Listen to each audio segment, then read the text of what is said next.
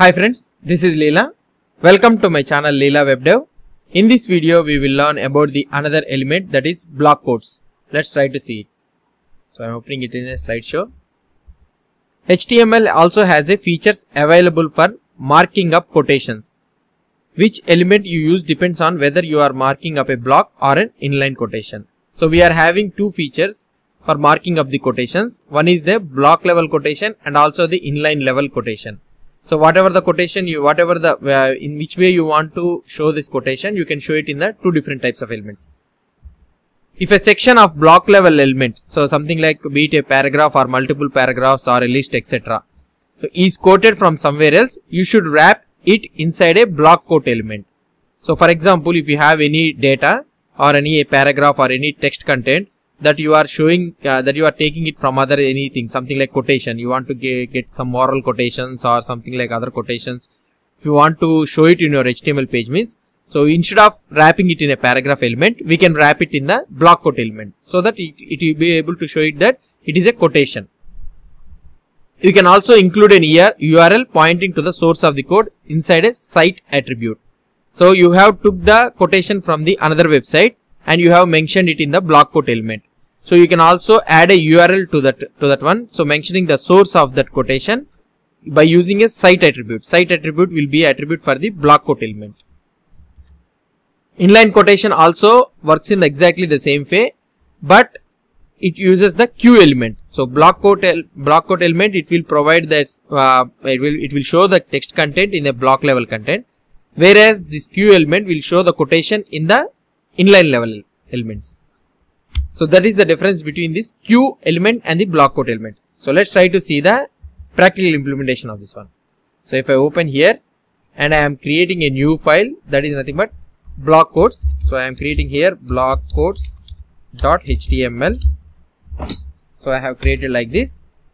Now let's take this HTML. Okay. Now here let's say that I have a quotation. So H3 I am taking. So the Leela WebDev, something like this, I will create a quotation for me. So Leela WebDev quotation. So now if you want to mention the quotation, so what I can do is, if you want, you can add it inside a P element, and yeah, normally so here the block quote, what will be there is, so you are the only responsible for your success and failure. So this is the quotation, let's say that. Okay, so you are the only guy who is responsible for your success and failure. So this is a quotation. Let's say this is a quotation. Normally if I try to see this one in an output, how it will try to look? Let's try to see it. So here this is the way it will be showing you. Now this one is showing exactly like normally what I can say is like a paragraph. But I want to show it as a quotation. Why? Because so this is a quotation. Now what I can show here inside this P element, I can add it in the block quote. Okay, so this is the block quote. Now let's copy this block quote. Now here let me try to add it here. So I have added it here. Now you are right. So that's it. So now we have added for the block quote. Now let's try to see the output, how it will look like. Now if you try to see the output, here you will be able to see that something, a padding and a margin left has been applied to this one, showing it in the somewhat has been moved left side little bit pixels. Now you can also add a strong tag and also em tags also for this one. For example, if I want to write, so as this one is important, so I can take this strong and add it for the success, and also for this one also I can add a strong. So this is the way I can add it. Now if I try to see the output here, success and failure, you got it in the strong. And also if you want to mention the em tags also, you can mention it. So wherever you want to mention this em tags, you can also mention the em tags for this one. So let's try to see. Yeah. And if I try to see this output, see responsible, you got it here. And if you want, you can also make it as a strong. Okay, as a strong also you can use it. So we have added the strong also. Now let's try to see the output. Like this we can be able to show. So this is how we will be showing the quotation using the block quote. So whenever you are trying to use the quotation that if you want to show it in your HTML website means you can use this one. And also now this quotation is not yours. You got it from somewhere from the Leela webdev or some YouTube channel. So you can mention using this cite attribute the website. So we got it from the something like example.com or something like this. Okay. So you can also mention the site of this one.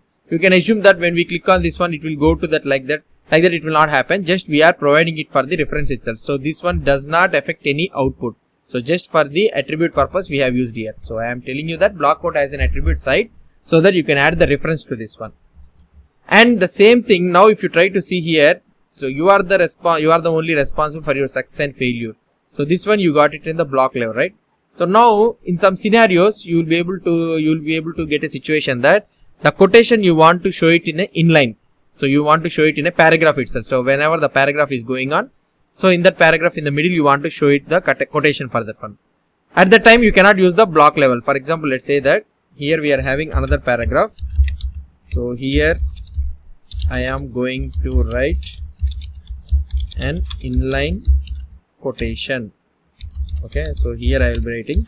So the same thing what I will try to do is, you are the only guy responsible for the success and failure. So I am copying and pasting the same thing.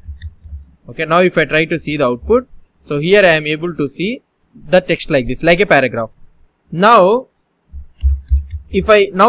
as we know that this one is a quotation, now let's try to wrap it with a block quote. So if I wrap it with a block quote, so this is the block level element.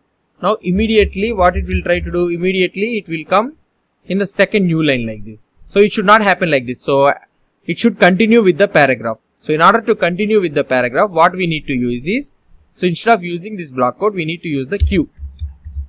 So here also you need to change it to closing tag also Q. So this is an inline level element. Now if you try to see the output, so here you will be able to see some double quotes here like this, it has been applied. So mentioning that it is an single quote. Now this is a inline quote, sorry. This is an inline quote for this one. So you are the only responsible for your success and failure.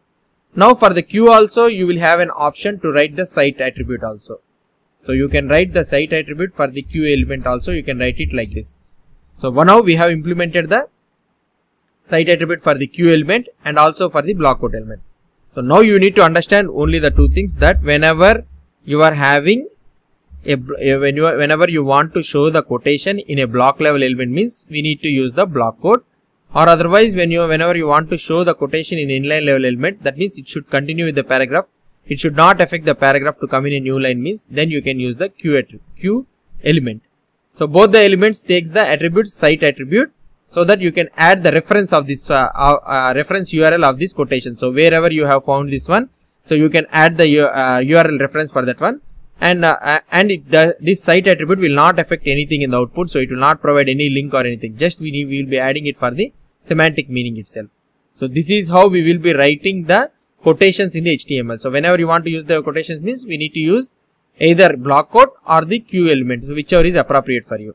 Hope you understood about this block quote. If you have any doubts or any suggestions, please post the comments below to this video. And if you like this video, please do support me by subscribing to my channel. Thank you.